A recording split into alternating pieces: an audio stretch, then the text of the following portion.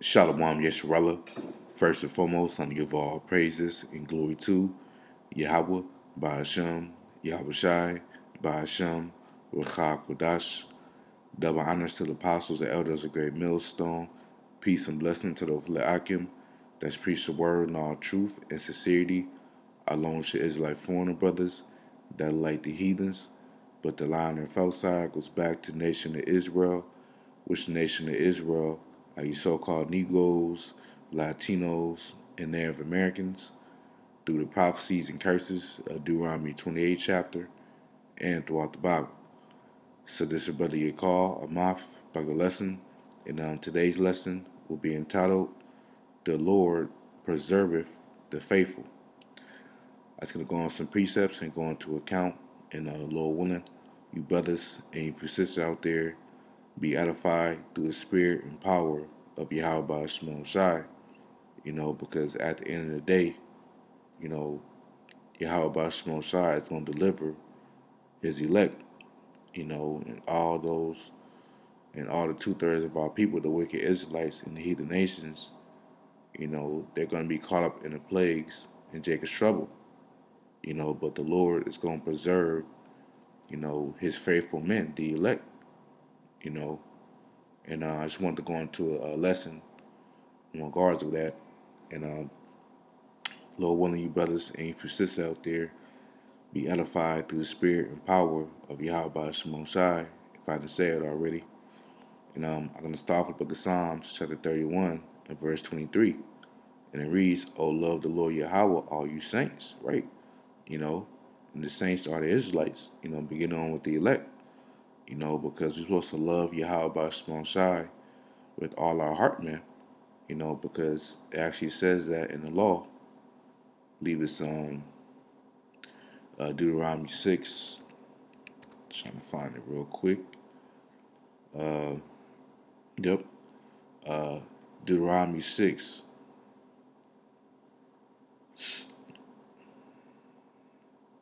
This is Deuteronomy 6 and verse 4, and it reads, "Hear, O Israel, the Lord Yahweh our God is one Lord, and thou shalt love Yahweh thy God with all thy heart, and with all thy soul, and with all thy might." See, so that's the commandment that we were supposed to follow in the beginning, was love Yahweh by Shemon Shai with all our heart, our soul, and our might, you know?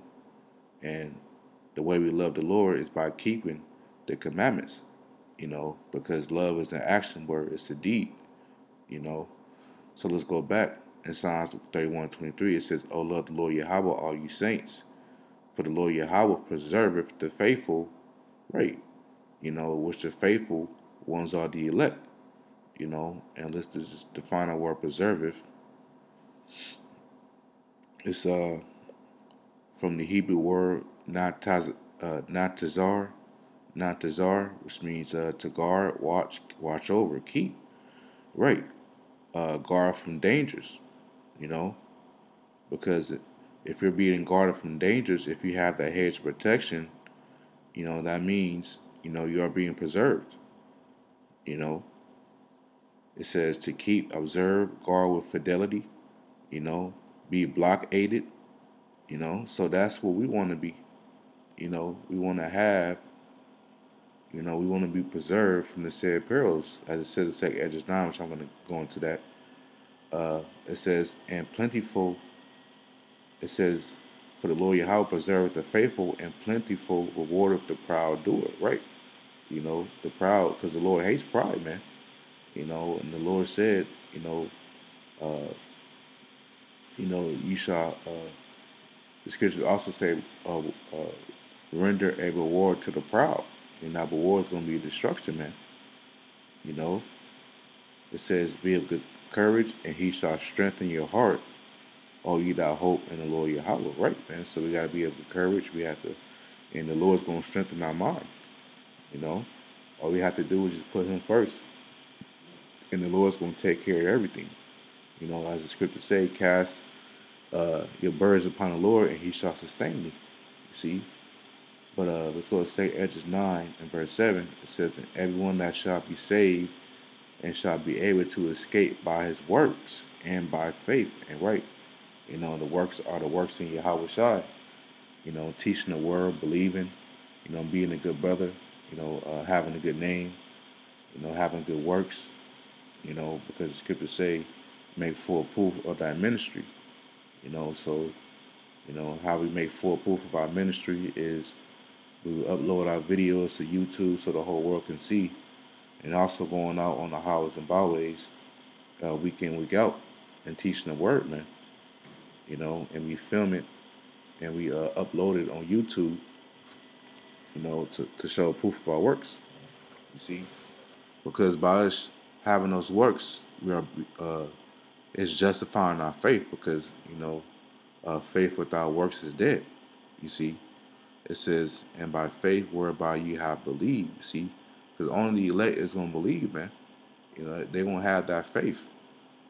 You know, it says, shall be preserved from the said perils. And right, in perils, when you look it up, it means serious and immediate danger. Which are the plagues of Jacob's trouble. So the elect, for the most part, are going to be delivered, because it is written also in Revelation 24 that some of the elect is going to be beheaded, and not taken to MOTB, but for the most part, the elect in Jacob's trouble, they're going to be preserved and they're going to be delivered. They're going to have that hedge of protection, as it says in Psalms 34:7. The angel of the Lord Yahweh encampeth round about them that fear him and delivered them. So that's that hedge of protection.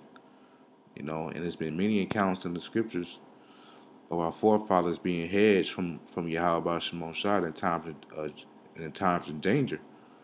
One example I'm going to is Elijah. It was a famine during that time, and the Lord preserved Elijah for him to eat and drink. So the same thing is going to happen with the elect in the times of Jacob's trouble, because the Lord said, my servant shall eat and drink. You see? But let's finish off in 2nd Edges 9 and verse 8. It says, shall be preserved from the said perils, and shall see my salvation in my land. See, the elect, they're going to be preserved all the way through. They're going to make it all the way through Jacob's trouble. They're going to endure, and they're going to see the salvation when Lord Yahweh Shai comes back. It says, and within my borders, for I have sanctified them for me from the beginning. Right? And sanctify means to cleanse, set apart. Because the elect are holy, are separate, because it's in the elect within the elect. The whole nation of Israel is the elect as a whole, but within the nation of Israel, there's an elect, which is 144,000 holy apostles and prophets. So the Lord has set apart His elect from all the other wicked Israelites that's not gonna repent. Only the sanctified ones will repent and be saved, which are the elect. It says, for I have sanctified them for me from the beginning. Because before the foundation of the world, before the Lord created the whole world, He already chose His elected spirits, beginning on with Yahweh Shai. So it was already, set in stone for the elect to be delivered. It says, then shall it be in pitiful case which not have abused my ways, and they that have cast them away despitefully shall dwell in torments. And that applies to the 2/3.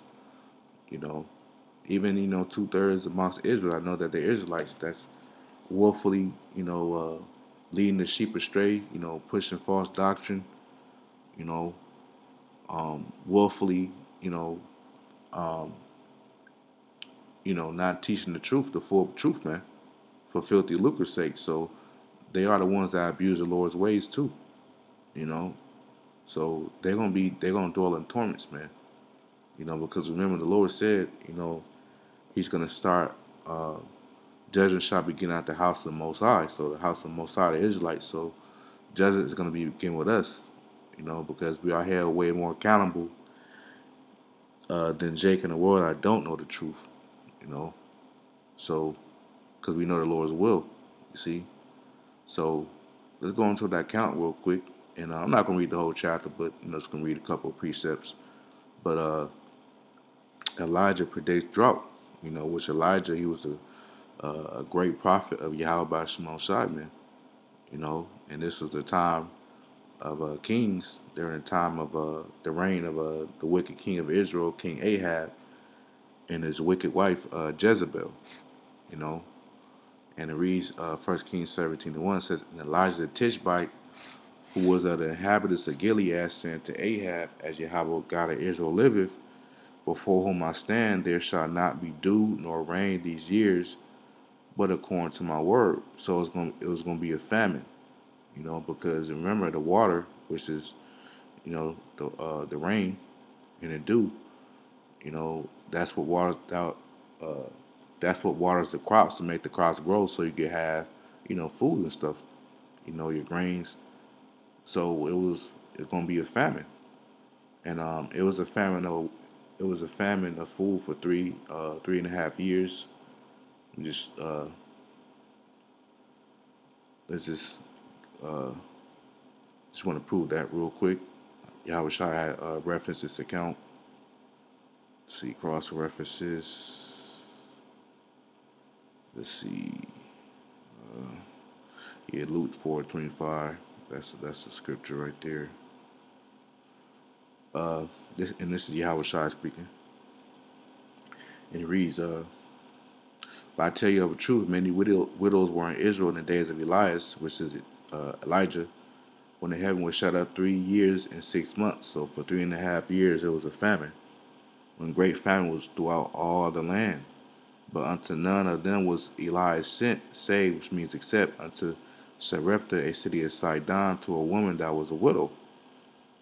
So yeah, so Yahweh Shai is referencing this account in 1 Kings 17, which we're going to go into. Verse 2, it says, and the word of Yahweh came unto him, saying, get thee hence, and turn thee eastward, and hide thyself by the brook Cherith, that is before Jordan. And it shall be that thou shalt drink of the brook, and I have commanded the ravens to feed thee there. So, this is a miracle. The Lord, commanding the ravens to feed Elijah. And that's not far-fetched, because if you look at the nature of a raven, they have they're very smart, they're very intelligent. They have great troubleshooting skills. They can solve problems and stuff, and they're very, very wise birds. You know, it says, so he went and did according to the word of the Lord Yahweh, for he went and dwelt by the brook Cherith, that is before Jordan. And the ravens brought him bread and flesh in the morning, and bread and flesh in the evening, and he drank of the brook. So this is an example of the Lord preserving the faithful. The faithful in this account was Elijah, because he did the will of the Lord. He did the work of the Lord. And when all hell broke loose, the Lord was dealing with Elijah. He was looking out for him. Commanding ravens to eat him, to feed him with bread and flesh in the evening and the morning. So that was a miracle, man. And that proves the Lord controls the animals. It says, so yeah, that was it. Like I said, I wasn't gonna read the whole account. I just wanted to get those few verses to prove that the Lord preserved the faithful. Elijah, he was a faithful man of the Lord, and the Lord preserved them in a time of famine by having them eat and drink still, while the whole world wasn't. And the elect, they're gonna be well taken care of, man. In these times today, we don't know how the Lord gonna do it, but the Lord is a man of His word, and He said He was gonna have His, as it says in Isaiah 65 in verse 13. Therefore, thus saith Yahweh by Shai, behold, my servants shall eat, and the Lord's servants are the prophets. It says, but ye shall be hungry, right? So the elect, they're gonna be eating, but the ye that shall be hungry, that's gonna be the wicked Israelites, the 2/3, and these heathens. Behold, my servants shall drink, but ye shall be thirsty. So, the servants of the Lord, they're gonna have food and drink. Behold, my servant shall rejoice, but ye shall be ashamed. So it's going to be totally two different spirits in Jacob's trouble, because reason why the elect going to be rejoicing, because, they know Yahweh Shai is coming, because once a famine comes, because remember, famine is biblical prophecy too. You know, the Lord told us it was going to be a famine before it happened. So that's going to boost the elect faith even more, because once they see that, then they know for sure Yahweh Shai is coming back. You know, all the prophecy of the Lord will come to pass, but the major prophecy we're waiting on first is an MOTB to be made mandated throughout America and throughout the whole world. You know, which is the C hit, man, according to uh, the implantable device that will go in either hands or your forehead, according to, Revelation 13:16. You see, and these people, they're gonna be ashamed because they're gonna be lamenting, they're gonna be mourning, they're gonna be wanting things to go back to normal, how it was before the famine came, before Jacob's trouble came. But they're gonna be through. But the elect, they're gonna be well taken care of, man, and nourished. You see, behold, my servant shall sing for joy of heart, but he shall cry for sorrow of heart, and shall howl for vexation of spirit. That's right, man. So the elect, they're gonna be preserved, man. You know, and when you read 2 Peter 2:9, the Lord knoweth how to deliver the godly out of temptations. Yeah, so the Lord's going to be delivering the godly, which are the elect, out of temptations and Jacob's trouble. You know, from the hour of temptation, which is the MOTB. You know, that's going to be made mandated throughout the whole world. The Lord going to put a heavy spirit on His elect, not to take that. You know, but the world, they're going to take it and they still going to starve. You know, it says, and to preserve the unjust, which is the wicked, until the day of judgment to be punished. Right. So the Lord can preserve wicked doers too. You know. So, you know, the Lord can preserve the Lord can the Lord balance with the Lord. The Lord can preserve the righteous for salvation, but the Lord can also preserve the wicked for destruction. You know. So, the Lord is righteous in all His ways, man. There's no flaws with the Lord. The Lord is perfect, omnipotent, man. So the Lord gonna take care of His elect. And I just read Psalms 31:8. 23 again. It says, "Oh, love the Lord Yahweh, all you saints, for the Lord preserveth the faithful, and plentifully rewardeth the proud doer." That's right, man. So the Lord is gonna preserve the faithful, and have them endure all through Jacob's trouble, and they're gonna be delivered. But the proud doers, the Lord gonna reward them with destruction, have them die of famine, of getting killed in race wars and concentration camps, human camps. Getting mauled by beasts. You know, so the Lord gonna take these proud doers out, these wicked people out, man. They're gonna deliver His righteous. So yeah, that was pretty much it. Just want to make a quick lesson on that. Lord willing, I was edified, and till next time, Shalom.